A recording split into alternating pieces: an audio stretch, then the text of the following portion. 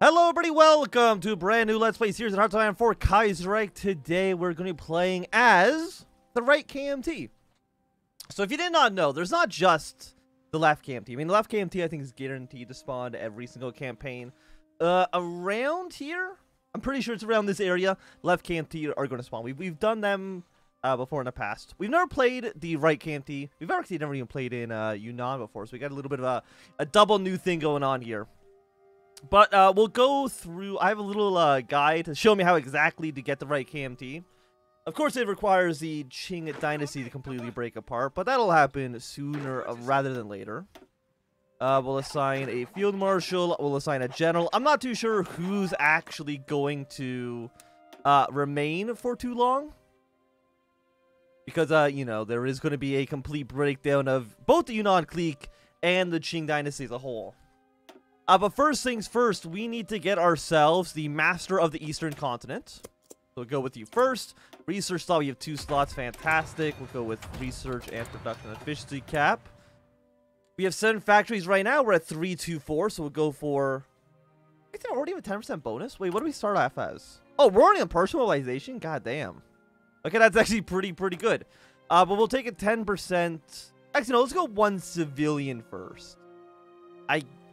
We'll put it here for now. I mean, there's no really good to put it because we don't have any. We have no factories or infrastructure to give us a construction speed bonus.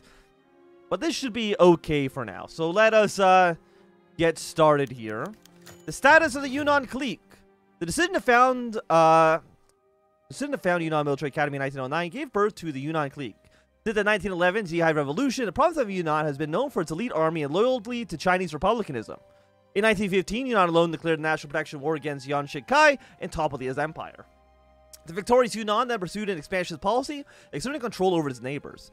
The inferior Yunnan hegemony came at a price, however, losing control of many units deployed outside of Yunnan. The military adventure in Sichuan was a failure and caused a major civil conflict within the Yunnan clique. General Gu Pishan temporarily ousted Tang Yiyao from power, but Tang regrouped and returned with his loyal troops, managing to secure victory in Gu. However, since then, the Yunnan army has no longer been an integral force. Old classmates and brother arms rapidly become rivals. During the Northern Expedition, Yunnan's leading warlord Tang Jiyao kept a distance from the Guangzhou KMT government, while other Yunnan troops in exile, led by General Zhu Pid, rallied behind a banner of national revolution and became a pillar of Sun Yat-sen's military force. When the Northern Expedition tragically ended and desperate generals for the National Revolution Army decided to return to the south back to Yunnan, the attrition was heavy, and many of them ended up at the door of Guangzhou. Tang's newly conquered land. Tang wanted to seize a chance and annihilate his old enemies right there, but his generals, led by Long Yung, strong-armed Tang, offering sanctuary to defeated NRA. The coexistence of former rivals is not easy, but they knew the new ruler of China, the Zili clique, and their German patron would not tolerate an autonomous Yunnan, and they could only survive through cooperation. Despite its formidable battle commanders and elite army, the lack of unified command authority has cost Yunnan dearly when it's audaciously joined the Four Zili Fantian War. As the new year starts for the southern province, Tang Jiyao's authority over the clique is far from assured. His despotism and blatant favoritism he displays towards his incompetent brother, Tang Jiyu, alienates his high-ranking officers, including Long Yung.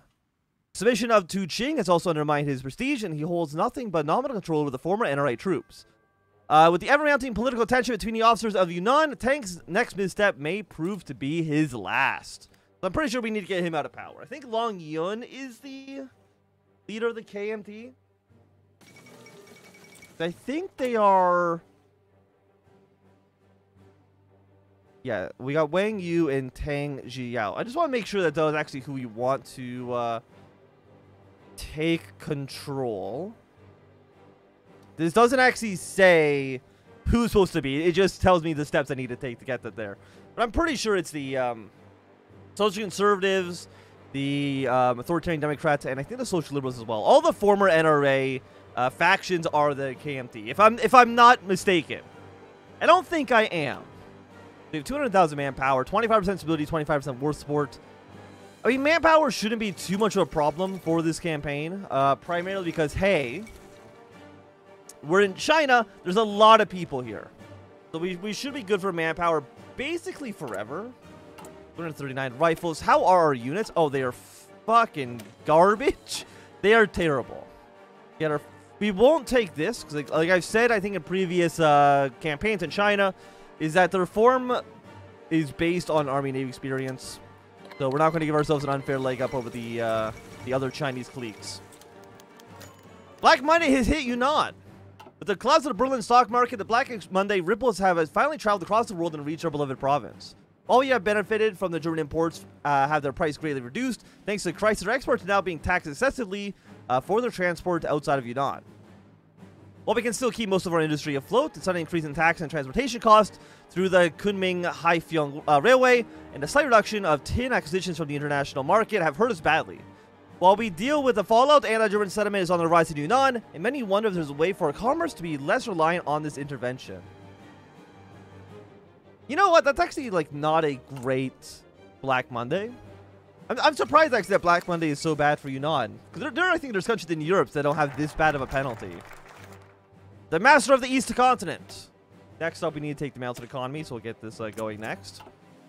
Thanks to Yunnan's valiant efforts during the War of National Protection, all of China has saved from the power-hungry tyrants. For our service, Yunnan was granted huge swaths of land and compensation, which has made our relatively isolated clique a hegemon in China. However, the German intervention and several war skirmishes and border conflict afterwards, Yunnan has been greatly weakened and reduced. And Tang Yao knows this. While he had proclaimed that he had toed the line to keep the fragile peace, we have kept in the Qing for nearly a decade. In secret meetings, he has begun requesting his generals to start drawing plans. While today there's no chance of breaking the Zili dominance, we can still prepare for when the time is right to take them down. So thanks for the 10 political power, I do appreciate that. So you're Longyun. And again, I don't want to really spend any points upgrading any generals or anything like that. Because I don't know who's going to actually be a military officer in the KMT going into the future. This doesn't say, right? This doesn't say their allegiances. It says that he's like a substance abuser. Korean Liberation Army. Okay, I mean, that's kind of neat, but not too meaningful for us here. Okay, League of 8 provinces are breaking completely apart. We have the left KMT. And I think the left KMT is a little interesting for us, because I don't know if they need to collapse for the right KMT to take power. Usually the left KMT doesn't do very well anyways, but we'll kind of see how this goes. Okay, army reform, nothing here we need to worry about. An opportunity presents itself. With the collapse of the League of 8 provinces, several new army cliques have banded together and formed new provincial entities. While we are friendly to some, like Guangxi and Guangdong, there are others that directly contest our sphere of influence, namely Hunan. Now that they are still reorganizing, would be a perfect time to strike. However, our hard command is opposed to this idea, citing the recent economic downturn that Black Monday supposes for Yunnan as a reason for why we should wait until we sort out our internal issues before attacking. Despite their protests, Tang has a reputation for opportunism. It has never been a clear opportunity for expansion in recent years. Well, let's delete you. Let's send you to the Hunan clique's borders for now. So we need to do the mountain economy. Following this, we need to seize the chance. Then we need to have the general staff meeting. Then we got to purge the high command. And then revise the... So we need to get this tree done afterwards. The officer department asks for support. Military clique of Sichuan to the north has collapsed in civil war, with various warlords of the province turning on each other. While in most cases it would be business as usual in China, the very south of Sichuan has been occupied by the officer department, remnants of the KMT aligned groups that have supported our last invasion in 1933. Now the civil war, they have a chance, however small, of taking control of the entire province, and are asking for our support for their endeavor. Supporting the officer department will certainly be costly, but the advantage of turning Sichuan into a KMT stronghold must not be underestimated. You can send them troops, send them some guns. You know, send them some troops and some guns. Why not? So I'm not too sure. I know that the Guangdong clique can also become the right KMT. I think Sichuan can as well. Let's just hope that that I don't screw this up, which is entirely possible. It could easily happen. So we will do seize the chance. The Yunnanese economy. Yunnan is still one of the least economically developed areas in China in terms of overall economic power, due to its mountainous terrain and bad communication with the outside world. Yunnan depends mostly on its agriculture and mining to sustain itself, and it has overall grown especially reliant on opium production and other crass crops like tobacco and sugar in order to provide for its peasants. In Kunming, the establishment of the Kunming arsenal and textile industry is in decades prior. It's also begun establishing a small industrial base for what is essentially a faraway corner of China. This seemingly irrelevant Unrelated economic characteristics now grown relevant again, as black money's effects have greatly destabilized the province. Economic experts like Miao Yuntai have brought up huge reform plans in order to push for the province out of the crisis and forward into the future. Miao Yuntai is a long-time expert on Yunnan's economy and one of China's most renowned economists. Has been one of the harshest critics of Tang Jiyao's economic policies over the years. Supporting aggressive industrialization program and a complete overhaul of the agricultural production in the province, Miao has presented a reform plan for Yunnan, which is a split into two: the agricultural and the industrial reforms. While Yunnan has, in the long run, the capacity to complete both, he argues that undertaking both programs would greatly reduce the economic capabilities, as well as hindering the effectiveness of the reforms. As such, he advised that whatever reform we choose to do first, we fully commit to its completion before moving on to the next. Well, obviously, we're going to do the industrial solution first, because usually that's what gives us factories. And if you've ever played Hearts of Iron 4 before, or if you've ever watched his channel before, you should know that factories are pretty important. Actually, it might be one of the most important resources in the game. If not the most. I guess actually having more sold. I don't know, whatever. Reports of Yangzi Zhenjin in Yunnan. Following the disappearance of Zhihai's sage governor, Yang Zhenjin, reports have flocked to Mengzi in Yunnan to get a scoop on his hometown. Town people in Mengzi remarked that Yang's family is still well off and are refusing to give hints as to where Yang would have gone. Most reporters came to the conclusion that Yang has returned to his military post in Gangshu and ended their investigation there. The intrepid few who had connection to Gangshu, however, have reported that Yang has not been seen in Gangshu, but traces of his gold bullions have shown up in the hands of trade merchants in Yunnan. Although there is no solid proof of this yet, it appears that Yang could either have been robbed or is living incognito. It's not negative 60 political power. But you know, why would we need it, right? We don't need political power.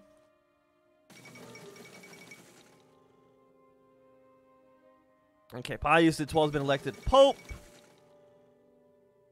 Fantastic for them. We'll go research speed with you next. Staff meeting, high command, and Yunnan armies forces are currently open in protest. Because we don't want to defuse the situation. What we want to do is we want to purge the high command. Again, at least according to this guide that I have open, hopefully it's correct. Yeah, Australia's gone syndicalist. Not a major deal for us. So we're going to get an annexation goal against you. Yeah, of course, we're going to do the general staff meeting. I guess we can mobilize the troops afterwards. So we don't need it for both of these. The general staff refused to take action. With Tang's declaration for our armies to prepare to fight Hunan, the majority of the senior officers in Yunnan have declared itself against such a course of action. It has ordered their troops to stand down and remain in their barracks. As tensions escalate, Tang's close advisors have recommended for him to exercise caution and to try to reach an agreement with the generals and to drop the matter for the time being, even if that means allowing Hunan to slip away from our fingers. Tang, however, has not received this report well and has seemingly secluded himself in his home in Kunming for the time being, allegedly to reflect on the situation in order to come up with a solution. We don't actually have a casus belli. It would have been nice if we did. You're 21 days, 35 days, 35 days. And that should lead to you, I believe. Do we need all of them? We do need all of them.